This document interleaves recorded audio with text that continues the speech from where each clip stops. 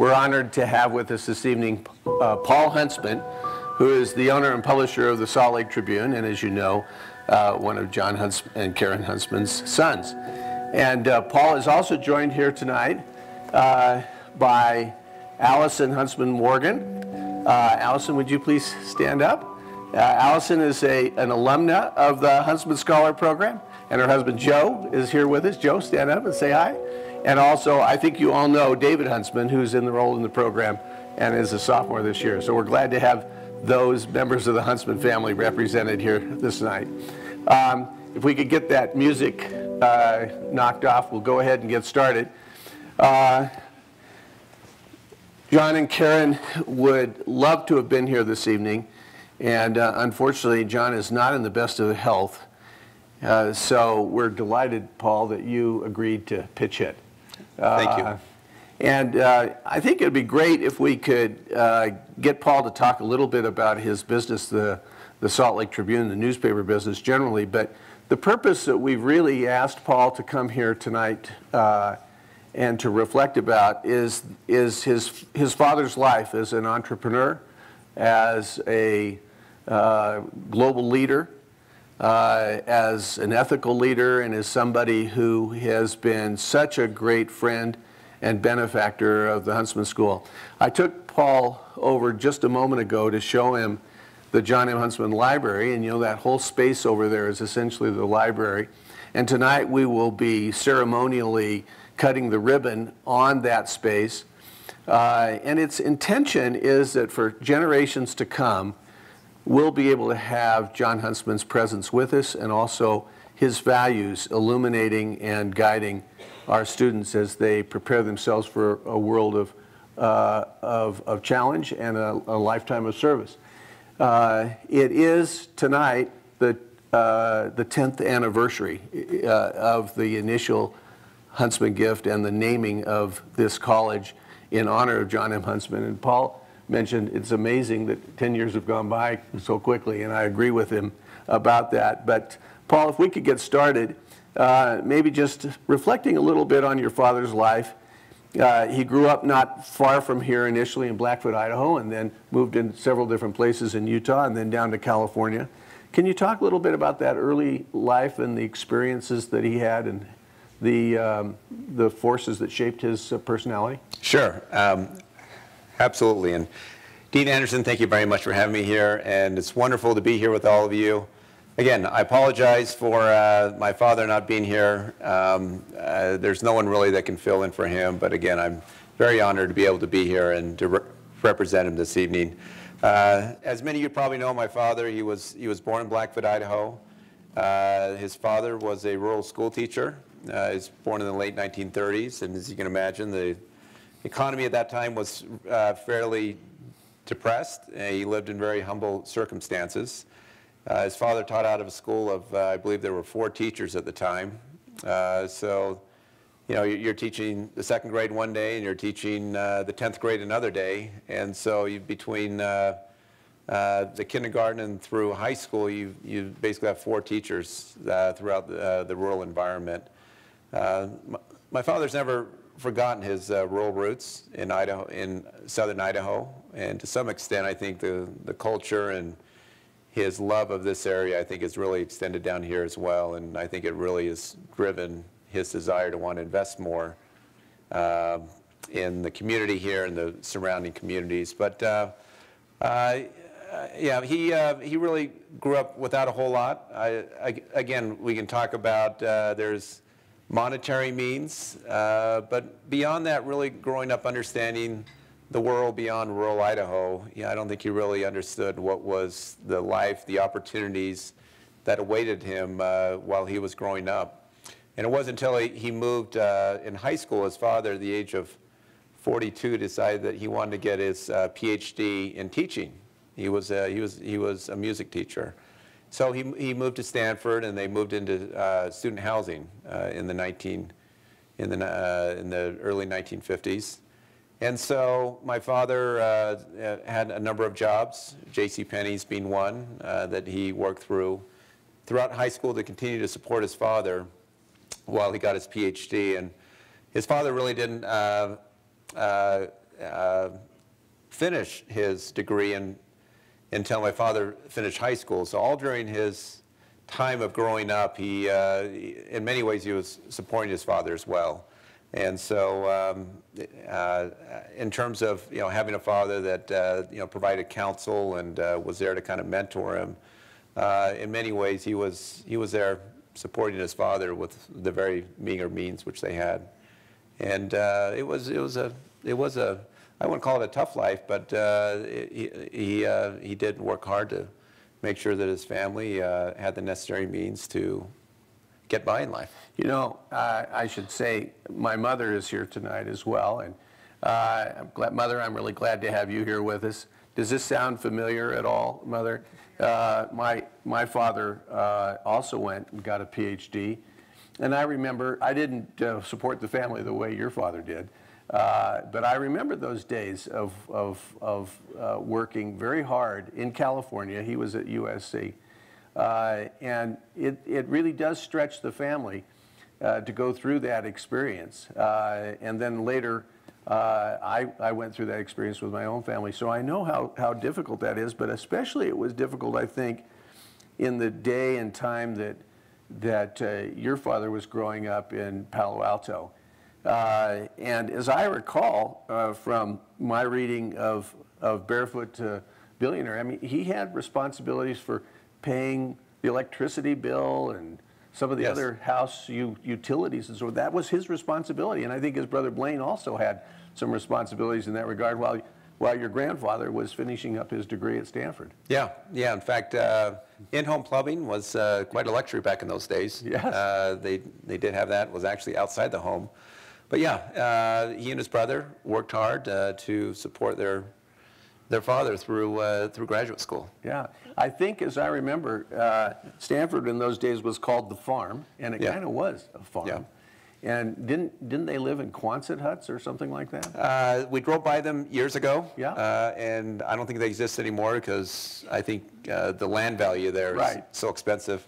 But yeah, there were still some remnants when we drove by many years ago, and it's just something you won't ever find in that part of Northern California anymore. No. Silicon Valley doesn't have Quonset huts any longer. Yeah, and I'm sure if you were to invest in it or to buy a Quonset hut, it wouldn't be what, at least the price today, what I'm sure they'd be. Exactly. So Paul, your father was a leader early on in life and developed some really significant leadership qualities and capabilities, and among other things, I believe he was elected student body president of Palo Alto High School, wasn't he? Yes, he was. What can you tell us a little bit about that experience?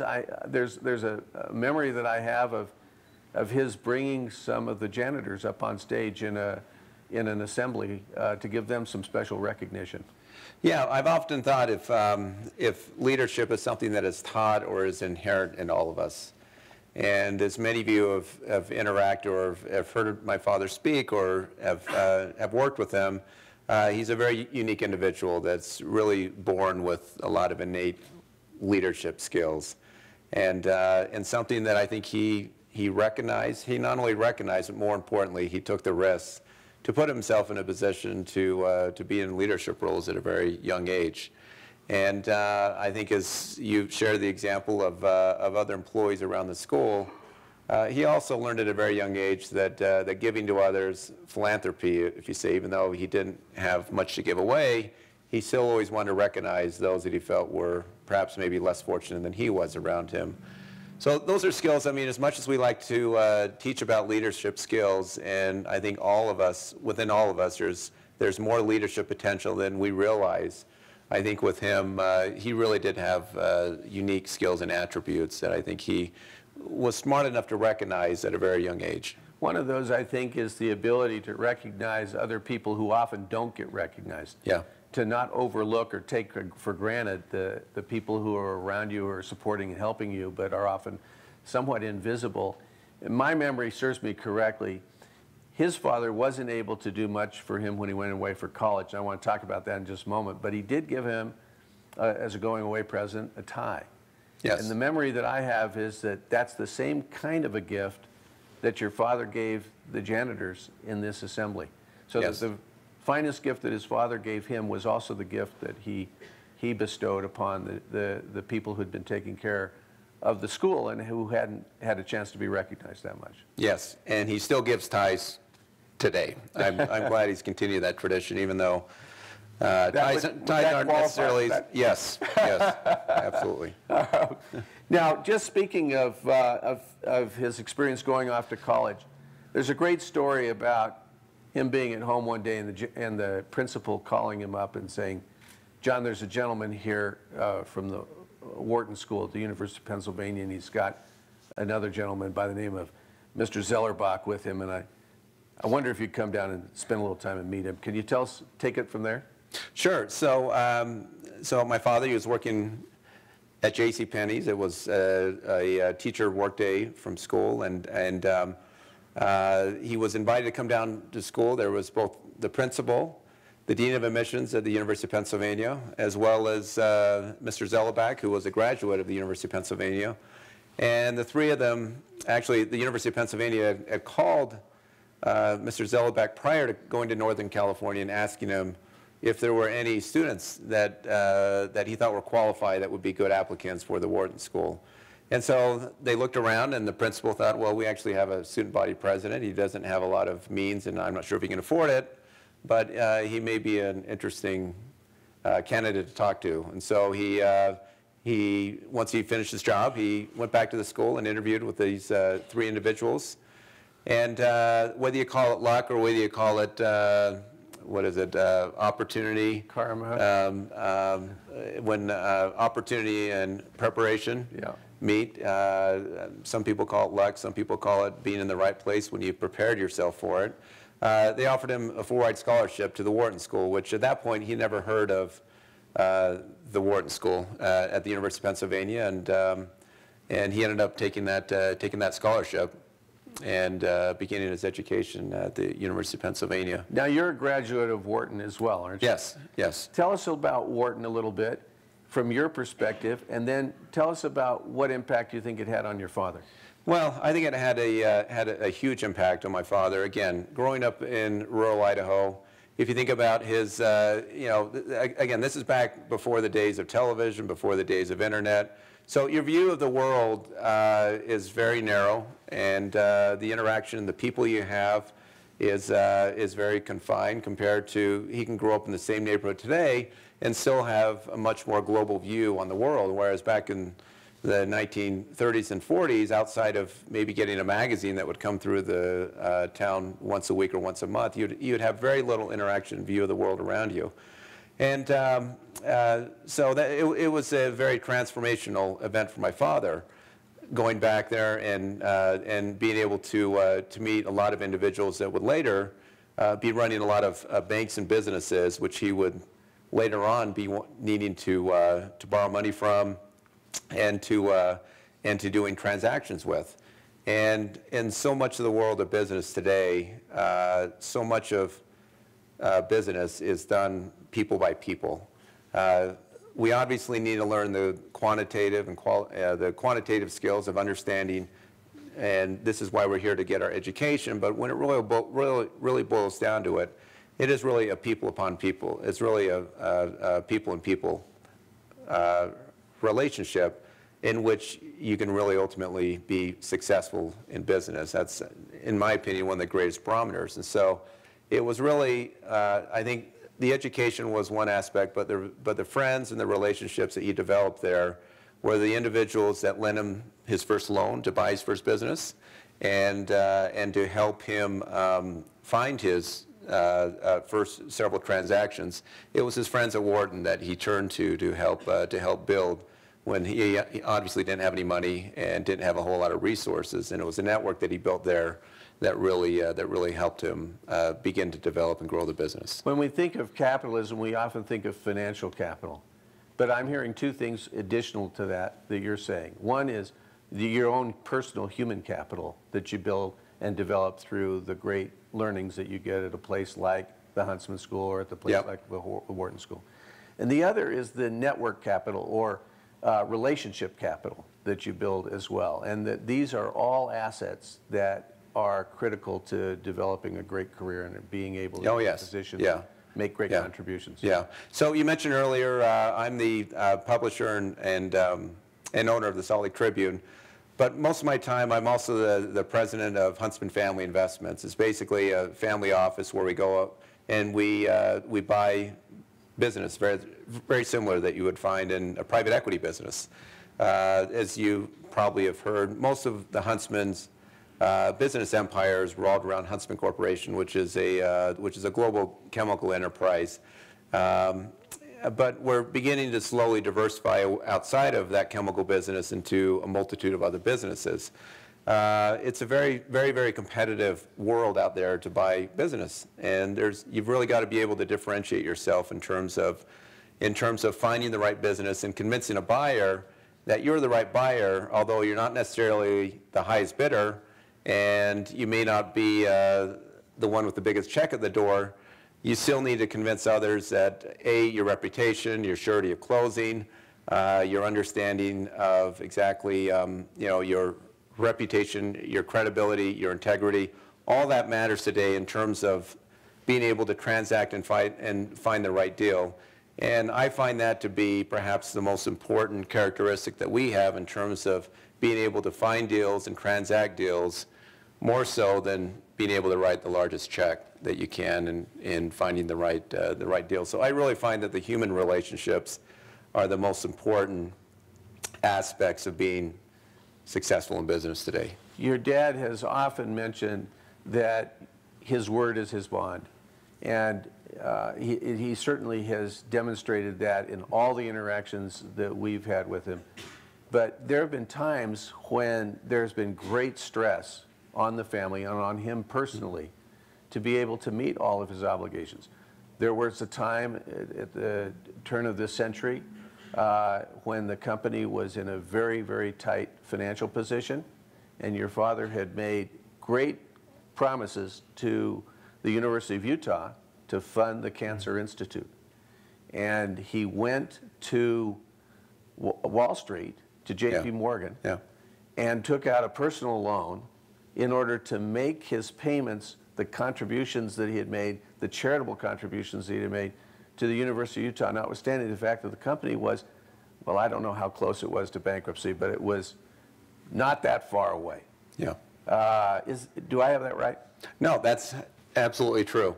When people say your word is your bond, I've never seen anyone in the business community, and again, I'm appreciating this more and more as I get out, that he really does mean when he makes a commitment that he actually follows through. And that means if you have a charitable obligation that you're going to give to an entity such as, in this case, it was a Huntsman Cancer Institute in the form of hundreds of millions of dollars, that he went through and borrowed hundreds of millions of dollars only to give it away, only for the chairman of the private banking sector to say, well, John, you can't do that. He said, well, yes, I can do that, and that's what I'm going to do. And he eventually convinced them, but I don't know of any other human being, any other person, particularly in business, that would ever have that amount of integrity to go forward with a transaction like that. I've met the man who gave that loan to your dad. I met him in some professional activities that I have had. And it's astonishing to me that he got that. It's astonishing to me that your father got that loan. It's a testament of just how much credibility and integrity your father is viewed as having in the financial community. Yeah, absolutely. And it didn't start then. It's been something that's been part of his human capital that he's built over the years. That's right. And then again, just going back to my point earlier, the second generation's been a huge beneficiary of that. As we go out, as we do transactions, we're really, as we explain who we are and who we represent, they want to do deals with us. Even though we're not the highest price, even though we may not be the biggest name out there, it's knowing that they're going to be treated well, that we're going to honor our contracts, that we're not going to get to the 11th hour and renegotiate and back out of our contracts. It's the integrity and the reputation that you just can't buy. And that's really been the biggest benefit as the second generation now is getting into business, is the reputation that my father established in the business community. Now, Paul, you're touching on something that I think as a father is so important. There are many families that have made a lot of money, but as it passes down from one generation to the next generation to the next generation, you know very well that there's often very great difficulties sure. in managing and taking on that huge responsibility. How did your father instill in you the values that that he represents? How did, and your mother, let me ask about your mother as well. And how are you trying to do that in propagating those same values with your children and your nieces and nephews? Well, look, that's something we can spend hours and hours talking about. I would just say, look, the bottom line with all the wealth that my parents accumulated over their lifetime, they gave the majority of it away. Thank goodness. So, you know, my generation and the third generation doesn't have to fight over who gets what. And so, again, as I get older and as I interact with a lot of other large families, some of the largest families and the most wealthy families throughout the world. And most of them, they're not talking to their siblings, their first cousins, their second cousins. They've been fighting, they've been suing each other for years. And it's really sad. The most successful and wealthy families, you look at almost all of them, and they're all suing each other by the time you get down to the second or third generation. But it's you know, all of us need to find in ourselves really, you know, what our capabilities are. And there's actually one, forgive me for having to reference this, but there's a book that, and an author that my father often likes to quote. It's the writer's called O. Henry, and the book's called The Last Leap. But it's basically talks about that in all of us there is a unborn masterpiece. And what I mean by that is we all have this this potential within us of greatness that so often we never tap into. It's because we're either afraid of taking a risk, we lack courage, we lack hard work, we sometimes like to fall back on excuses. And I think all of us naturally fall back on our weaknesses, but very few of us actually want to step up, put ourselves in a situation where it's very uncomfortable in many ways, but we'll still push through as hard as we can to find out really what our potential is in life. So regardless of what you've been given in life and what your resources are, I think all of us to some extent want to find out really what we're capable of doing and what our true potential is in life. And I think that's what O. Henry, and this is written, I think, in the 1800s, was trying to convey to all of us of our potential in life. And he has told me that often in life, and I've probably just out of guilt never wanted to disappoint him, or also didn't want to disappoint myself. So, you know, you begin to put yourselves in situations that are very uncomfortable, and you take a lot of risks. There's times where you fail, but you just got to keep fighting, and eventually you find out what you're made out of in life. Say a word or two about your mother as well.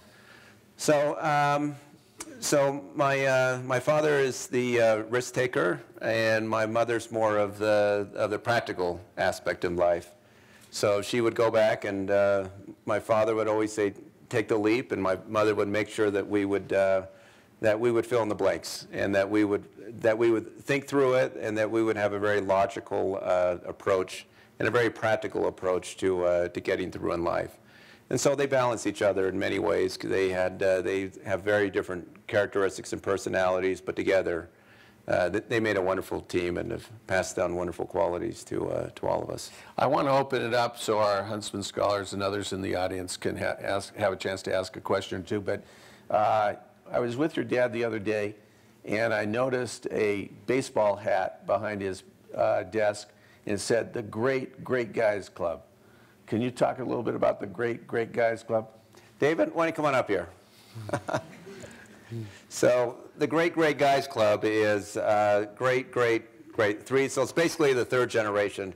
If it was a Great Guys Club, then that would be myself. But I'm not a member of that club. And since it's the Great Great Guys Club, actually, Joe, why don't you come on up as well? Because Joe's part of that as well. So they are actually part of the Great Guys Club. And it's a club that my father formed for the third generation to carry on a lot of his attributes and teachings in life. In case if we as fathers did not pass it down to the grandsons, he wanted to make sure that they got a swift kick in the pants and perhaps got some of those advice. So I don't know if David wants to expound. I've never been to a meeting. I don't know any of the secret handshakes or passwords or anything like that. But what can you tell us? Yeah, there's a lot of secret handshakes, a lot of secret passwords. No, I'm just kidding. So it's a club that my grandpa started with all the grandsons and all the men who married into the family. Called the Great Guys Club, and what we do in that club, we have meetings twice a year.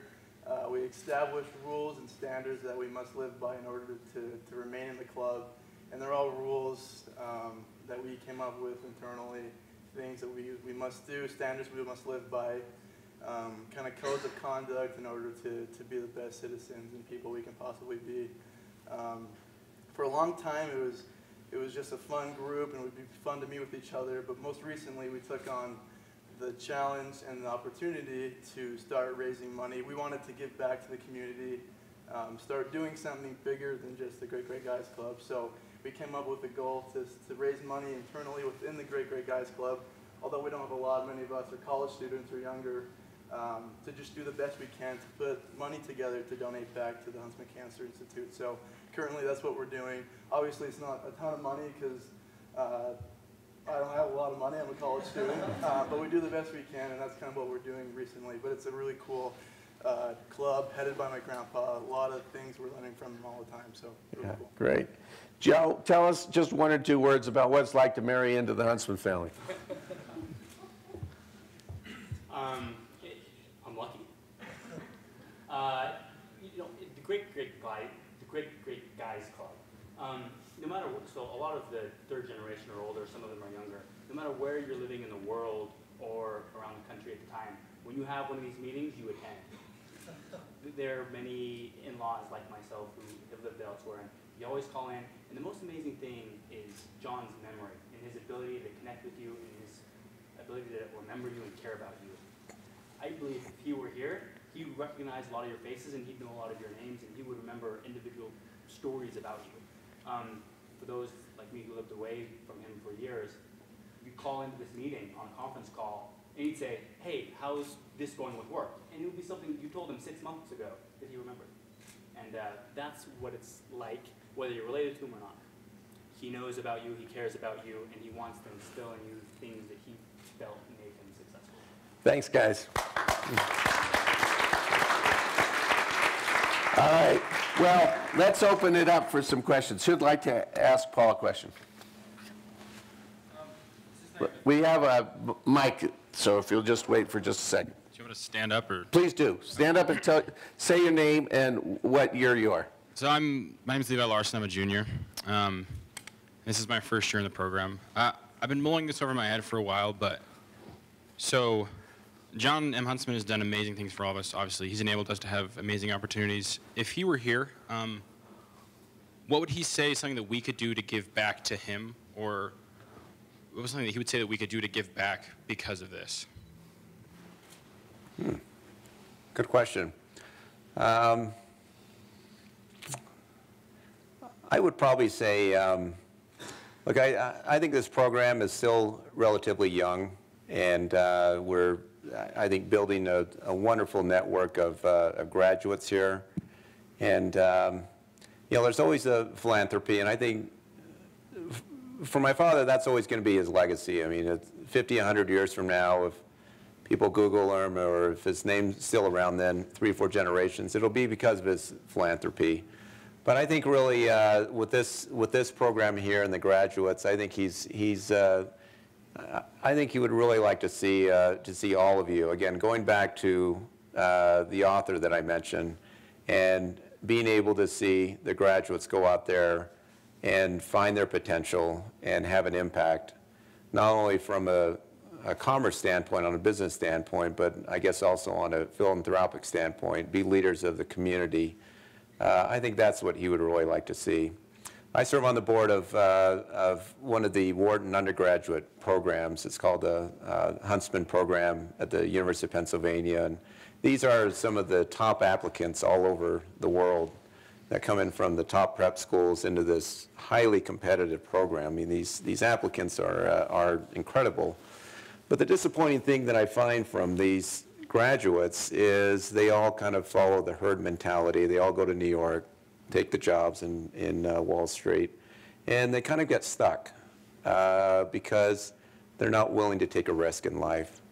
Everything's perfectly calculated, and the whole point of this program was to develop the next global leaders.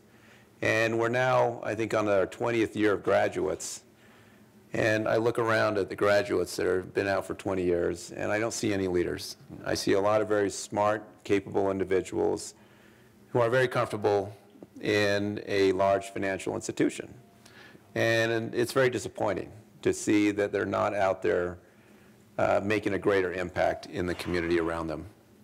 They're settling into their jobs, and again, they're making a nice living, but for the talents and capabilities that they have, they're not out there getting outside of their comfort zone and taking a risk and making an impact on the community, whether that's in public service, whether that's in philanthropy or whatnot. They're just settling with their jobs. It was President Theodore Roosevelt who said, "Dare mighty things," and that's, as you know, the motto of the Huntsman School, "Dare mighty things."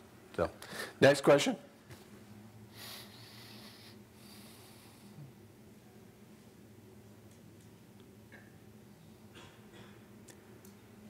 This one down there.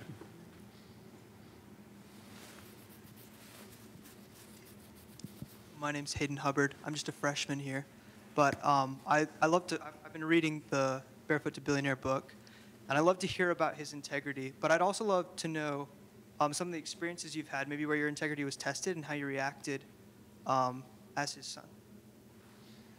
Oh, when my integrity was tested. Actually, I'm going to ask my colleague. He's in the very back row. Ben, can you stand up? So Ben, why don't you come on up here? I know Ben was asking for it when he Give Ben the microphone. Give Ben the microphone as he comes up. So I think it's hard for me to answer a question like this. I would just say that once you start working, you want to surround yourself with people much smarter than you, okay? And Ben and I he helped me kick off the business, although he's got a lot of gray hair here. I know he's got a lot of years behind him. Ben actually grew up in California, went to Harvard, went to work on Wall Street, and then he worked at a private equity firm with me. So he's kind of lived outside of my environment growing up, and he's now been involved in the Huntsman environment now. He's gotten to know my father well and how we do business, but he's been around a lot of people who I think of the word integrity probably doesn't mean a whole lot, and I think we as a firm are trying to establish ourselves with that. But Ben, maybe I think from an outsider's perspective, I actually would like to hear if you have any thoughts on that and how real or not real you think that may be with us. There's only one answer here, right? No, look, I think it's actually a very fair question that I've thought about a lot for me personally. You know, I started my career, I did the rat race thing where I went to New York and joined a Wall Street firm, you know, joined a private equity firm which was involved with the family, then went back to New York for another private equity firm. And I think the thing that I learned from the three firms that I were at, you know, I looked at my, you know, my bosses, my people around me, and I never felt like these were people that I necessarily wanted to be when I grew up or when I got older in my career. And a big part of that was the integrity. You know, we are in an industry, especially finance, especially things on Wall Street, where a lot of your integrity is tested every day, all right? And I think with how media is reporting on things today, you really don't have a lot of margin for error, which is a good thing, right? I think you see a lot of CEOs, a lot of companies coming out with a lot of bad decisions that they make that ultimately, you look at these people and you say, I never want to be in that position.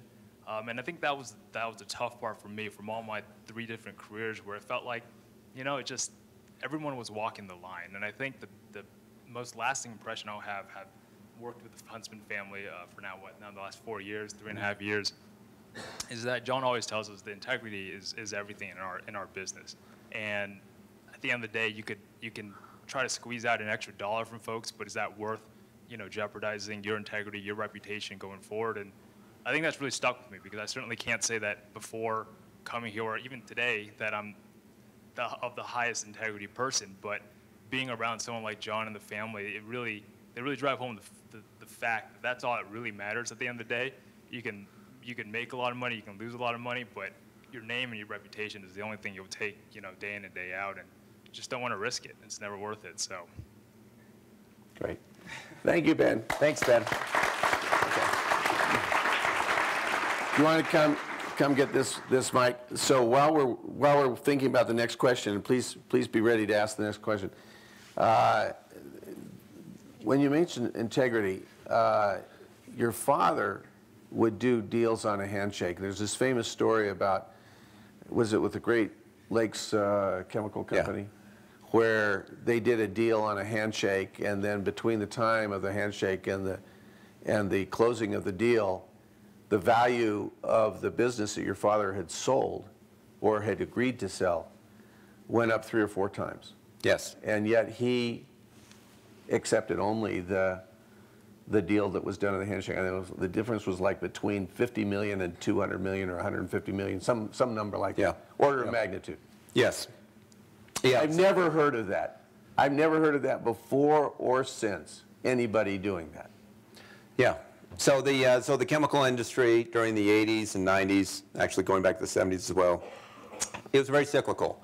And my father timed a lot of his buys of businesses at the bottom of these cycles, and that's how he made a lot of his money in his early days. He got to a point to where he was over-levered, and he needed to sell off a portion of his equity, and he sold it to one of his partners who ran another chemical business. And by the time you agreed to this, by the time they agreed to the price until the time that they were signing the documents, usually you can have anywhere from 3 to 6, 9 months can go by while lawyers draft up and negotiate the general terms of the agreement.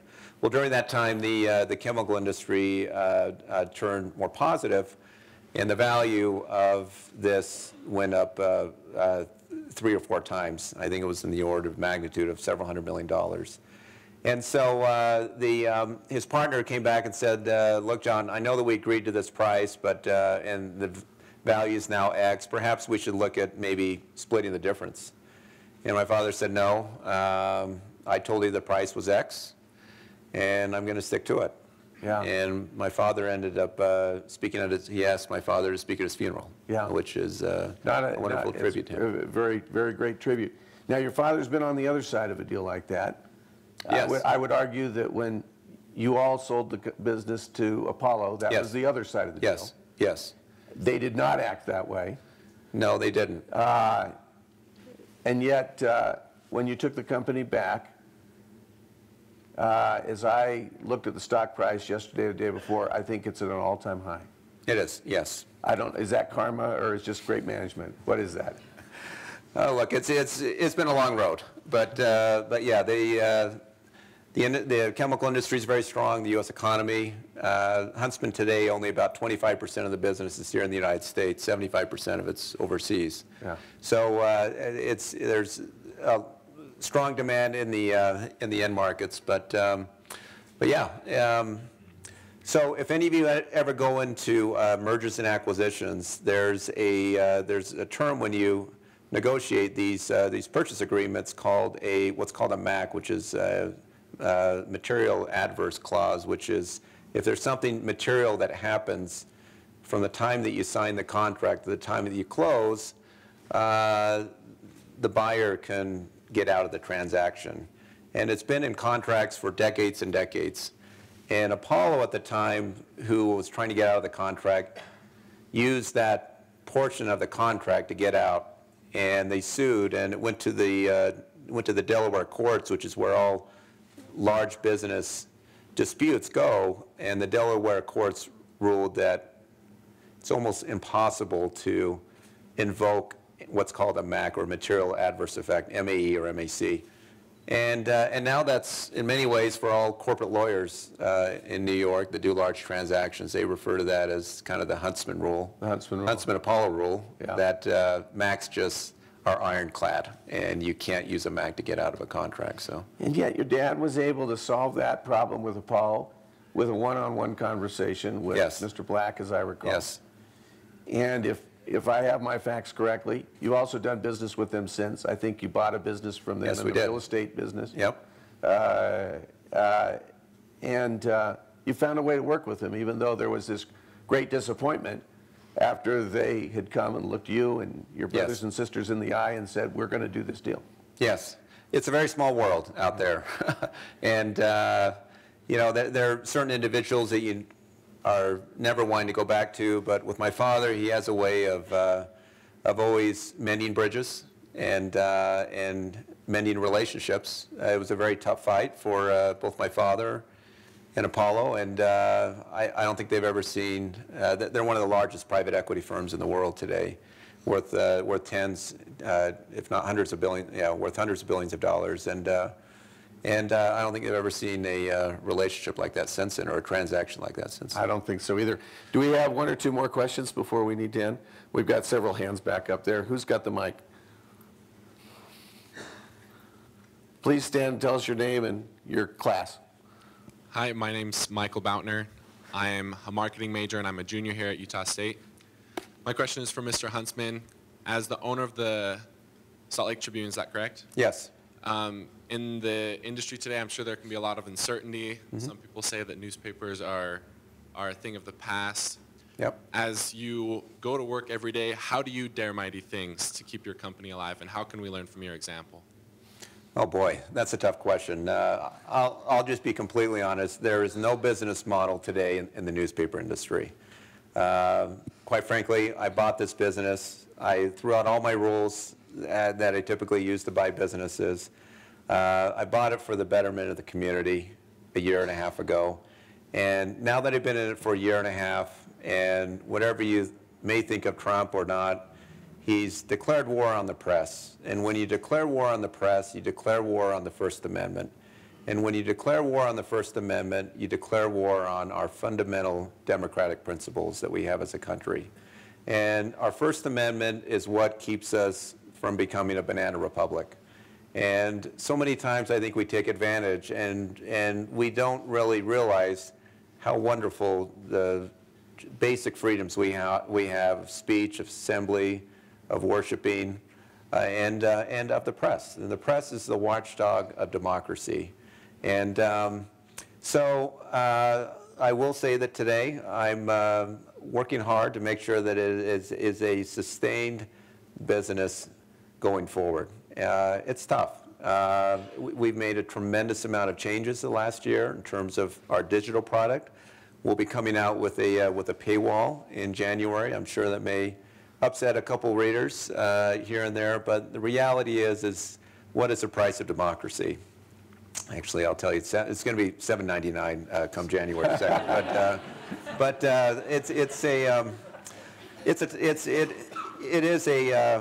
it is a challenging and tough business. But this is more than a business proposition. This is making sure that we have a strong and viable free press in our community to provide transparency, to provide independent reporting, and to be watchdog journalists. This last year we won a Pulitzer Prize for sexual assaults and how those are reported and managed at Brigham Young University.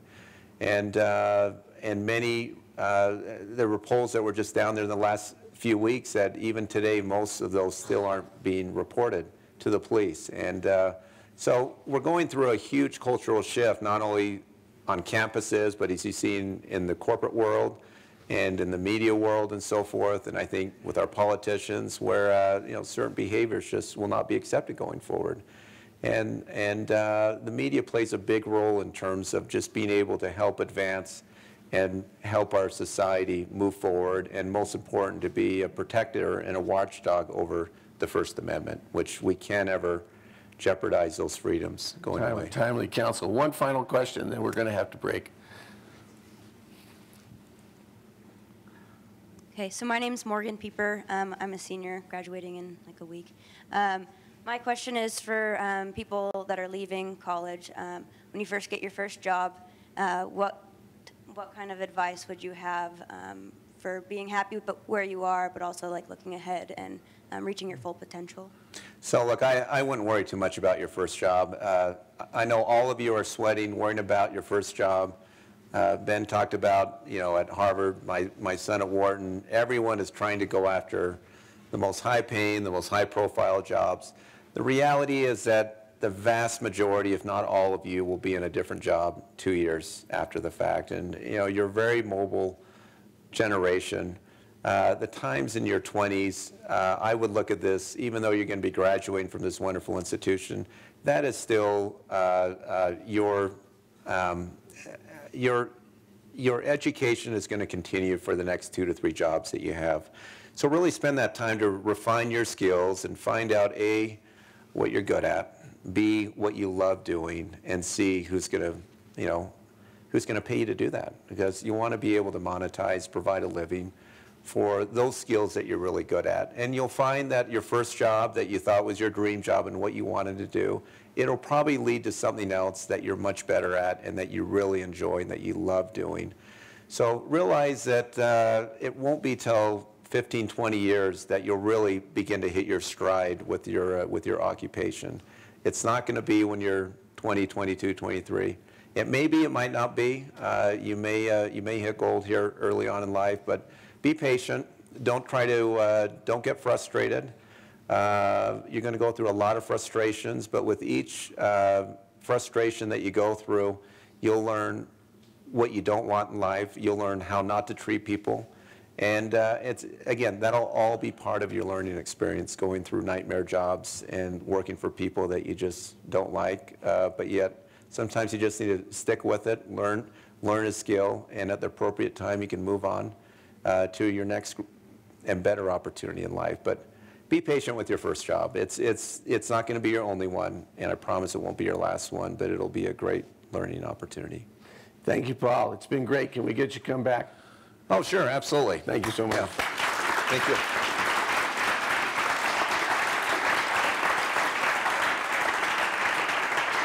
That was terrific. Thank you. All right, I'm going to sneak here on this mic. We want to thank all the Huntsman Scholars for coming today and those other students who were able to join us. We force you to read a lot in the program, so we thought it would be great to send Jon and Karen a little package of thank you notes from all of our scholars. So if you wouldn't mind bringing this back to them and your family, that would be great. Thank you very much. Yeah, absolutely. Thank you.